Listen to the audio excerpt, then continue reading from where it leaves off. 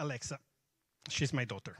Super proud father of this young woman. So when she was about 5, me and my wife, we decided to put her in music lessons, like piano lessons. So after 8 years, she knows how to play piano, but I can tell you she was really never care about it. So there was no passion on it. So now she's 13. She's a teenager. So like all the other teenagers, she's trying to, ways of channeling the emotions. And so she came to me like 3 weeks ago, and she said, "Oh, Papu, I wrote a song." And I said, "Okay." So, and she was wondering, do you know someone that can help me to put music out of this text? So I want to have the real piece. And I said, "Okay, let's try to do it with AI." So I take an AI, I upload the lyrics. After I ask her, what kind of style do you want? Obviously, she was changing like Taylor Swift pop style. And then the song and the machines created, like in a few minutes, it's like several different kind of songs. Optioneering, this is the way that it works in generative AI. And so she picked the song. It will defy the laws of gravity. It will defy the laws of life. So, was he doing the right thing? So, was me in the position of helping her because she doesn't have the skills to compose something? So I was helping her on completing what she can do? Or was I stopping her to struggle to try to compose something and maybe discover like a new talent that she doesn't know that she has? Obviously, I don't have the right answer for that, but I can tell you this. We're going to have a lot of this kind of questions in the next years. And the reason is because we're going to be collaborating with machines all the time, and it's not going to be very clear where we have to be in the position on how to manage machines or machine manage us. And there is one reason why I'm positive that we're going to be all of us working with and collaborating with machines. And there is just one number I want to quote to tell you why we have to work with machines. And this is the number. By 2030, there are going to be 85 million people retiring from the workforce. It means, just to have you an idea, like the population of Germany stopping to work in 6 years. So there's no other future of us working with technology, with AI, with robotics, with automation, if we want to keep the same level of growth and the same level of ambition that we have. So let's do that. Let's try to understand how technology is evolving. And actually, to do that, the better thing is try to understand how we evolved. I don't know how much familiar you are with the theory of the 3 brains. We have some kind of 3 different brains in our head. The first one is the reptile brain. Reptile is the one that is in charge of all our physical instincts. And then we have a second one that is the limbic one that is in charge of our emotions. And then we have a third one that is the cortex, and everything that we think is thinking is there. So perceptions, language, abstract thinking, creativity, planning. So everything that we think is thinking is there. So we evolved in this way, and actually we're still in this way of thinking, because when you take a decision, I don't know if you know, but it's always the it's always the reptile part taking the decision for you. So it's the instinct that is guiding, and then you have the rationality part that is, in some way let you understand why you were thinking in that way and taking that decision. So the question is, how is machines now evolving? So how is AI evolving? And the answer is not like getting a bigger cortex. Actually, they're doing the same thing, but the other way around. So it's a sort of reverse evolution of AI. So we started creating thinking machines, but now we're starting to work with emotions and machines, and then we have all the physical part. But let's break them down. Okay, the first one is the thinking machine. I think we spent probably the last 60 years trying to create thinking machines.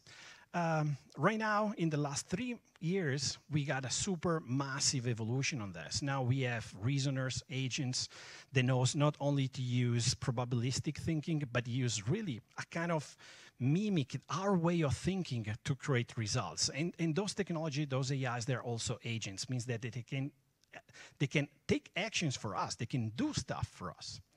And not only that, but you're going to see probably in a couple of years, or all phones or all devices, we're not going to use software anymore or apps anymore. It's going to be the agents that are going to take care of the kind of applications or software that we need to reach the goals that we are asking them to do. So 3, they're going to become also collaborative. Collaborative means that they're not going to be just one AI. There are going to be a lot of different AIs collaborating together to the point that they're going to be able to innovate themselves.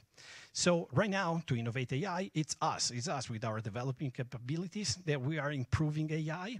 What is the next step is that AI is going to be able to innovate themselves. And when this is going to happen, we're going to see a really new acceleration. So, like a very basic assumptions, everything that we use, machines, software, applications, our fridge, our car, everything will become like a thinking machine. So now we go to the second brain, the one connected to emotions. Let's do that. I'm going to tell you like a little story. The first time that I got a chance to interact with a machine that was working with emotions. So I met this startup like a year ago. I was in Las Vegas in an expo. And a few months later, they do AI phone calls. So a few months later, they send me an email saying, oh, if you want, you can test our technology. So I went to the website, I put my name, I put the phone number, and I click a button. In 2 seconds, I received a phone call. And I was like, Took the phone, and I heard a girl saying, hey, Alberto, how are you? How can I help you? And I was like, who is that? So is this like the robot? Or is this like someone, I don't know, the sales department, and now they're going to explain me how technology works? And I was like, so I put down the phone. So let's go back for a second. Obviously, I was making like a rational thought, and I said, okay, it's impossible that after 2 seconds there was someone there like taking the phone and calling me. So for sure it was the robot. So I said, let's try it again. Let's call them again. But in this case, I'm going to try to act if I'm mad of something. So I called again. And as soon as I heard the voice, like, hey, Alberto, I was like, I'm super upset about the service. I don't like the way you manage the business. I want to talk to your manager. And you know what happened with the technology? The robot was calming me down. So it's the girl or the robot starting to say, you know what, Alberto, don't worry.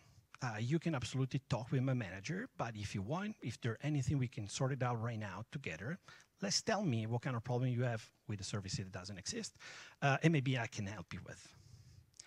So the technology that is behind this, it's named affective computing.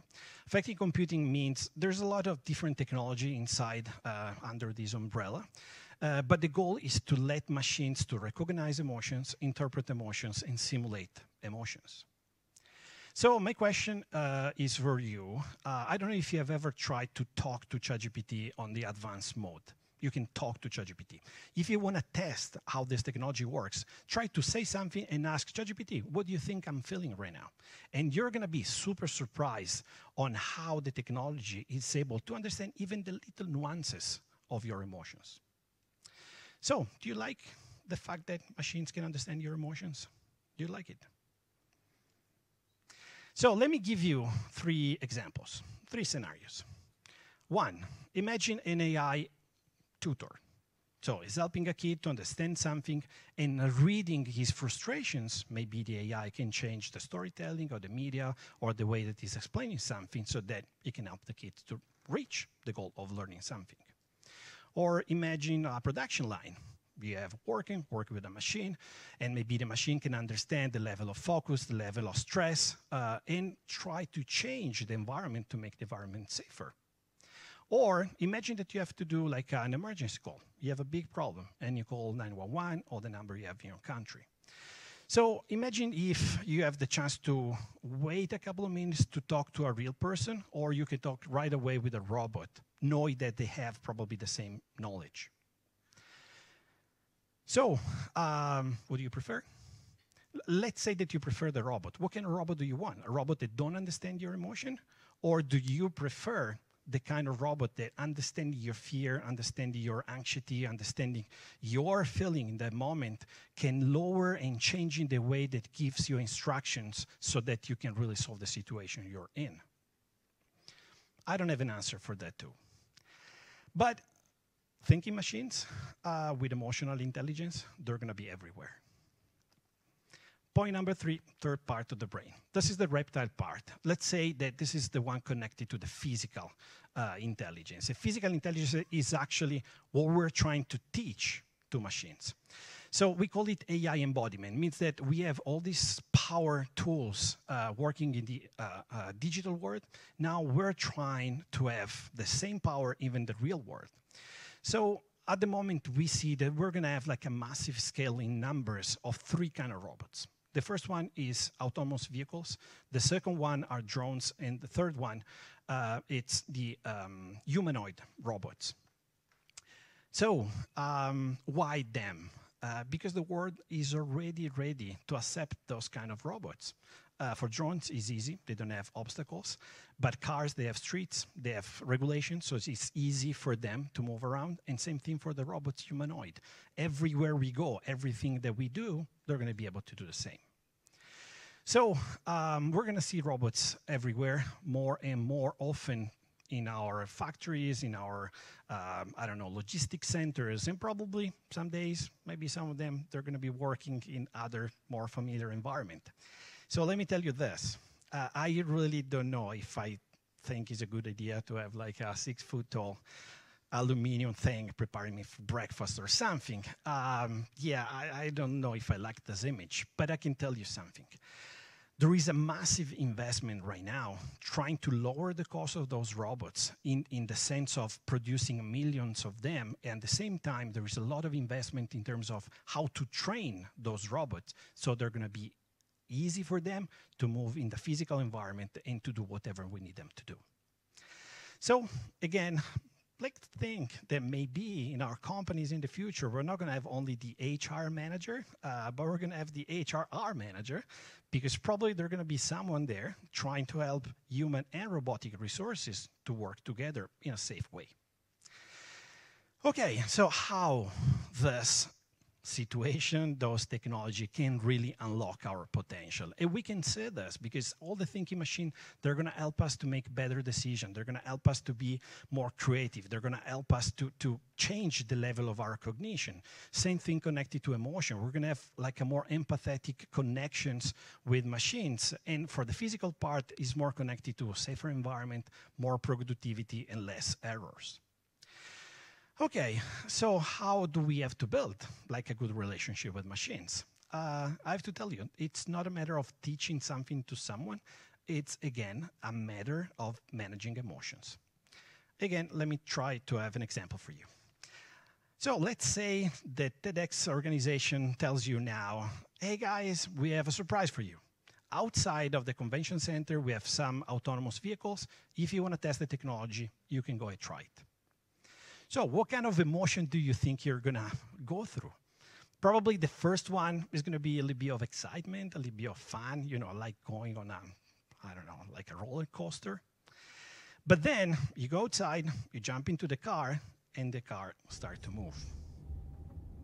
And imagine that you see over there, there is a mom with a baby carriage that is trying to cross the street. How do you feel now? Probably anxiety, fear, frustration because you don't have the steering wheels in your hand. So if something happens, you cannot do anything. But then you see the car that is slowing down, stop, let the man pass, and then it starts again. And it's a little boring, the car, because it stops, really stops at the stops. Okay, and it's doing, and it's doing the right thing. Okay, and so maybe you don't take one ride, you take 2 rides, 3 rides. And at a certain point, I really believe you get in a sort of tech enlightenment. It's the moment where you understand that if you are collaborating with machine, it's not just a 1 + 1 thing. It's more than that. It's changing the paradigm. It's changing the model that you can apply. Okay, so going to the end, I have a couple of tips for you in terms of how we can create like a good environment to working with machines in a moment where probably the impossible is becoming the inevitable. And the first tip is this. You cannot teach AI. AI is not a tool. AI is a living thing. So the only way you can prepare yourself to be in the right position to dominate this technology is that you have to work to yourself. You have to work on a set of new soft skills that is good to have like the right grip on the machines. And so critical thinking, for example, resourcefulness, abstract thinking, effective communication, they're all soft skills that we need if we want to manage that environment. The second thing is connected to decision-making process. So we spent the last probably 30 years to get to the point that we can take decision based on data. Right now that we have AI, I think we have to put again on the center of our decision-making, and we have to design processes to do that. We need to put on the focus, on the spot, our past experiences, our intuitions, our judgments. It's very important, not just ours, but all the team that are working with machines. So we don't have to let just AI and to trust and to rely just to AI to take decision. That's not the way. And then the third thing is this. Unfortunately, you see the pace of stuff, how it's happening. And it's not the moment where you can analyze things and then make plans and then apply. Now, you have to be in the game. There's no time. You have to be in the game. You have to act and adapt. There's no other way to get out of this. Because the real cost that we risk to pay is the cost of inaction, the cost of waiting to become what we can become working with machines. Okay, so do you want to know what happened with Alexa? So after that, we created the song. She loved the song. And so she said, Papu, is there any way we can have the notes? Maybe I can play the piano and I can sing the song. So we went online, we found another AI, and we created this. So an AI that can extract music sheets from the music. So going back to the initial question, was it the right thing to do? I can tell you this. Probably in the last 3 weeks, I heard Alexa play the songs over and over and over again. So this question to me now is completely changing the meaning, because really, after 1,000 of times of listening to these songs, I don't really know if it was really the right things to do. Sorry. I get you. Thank you very much. Thank you.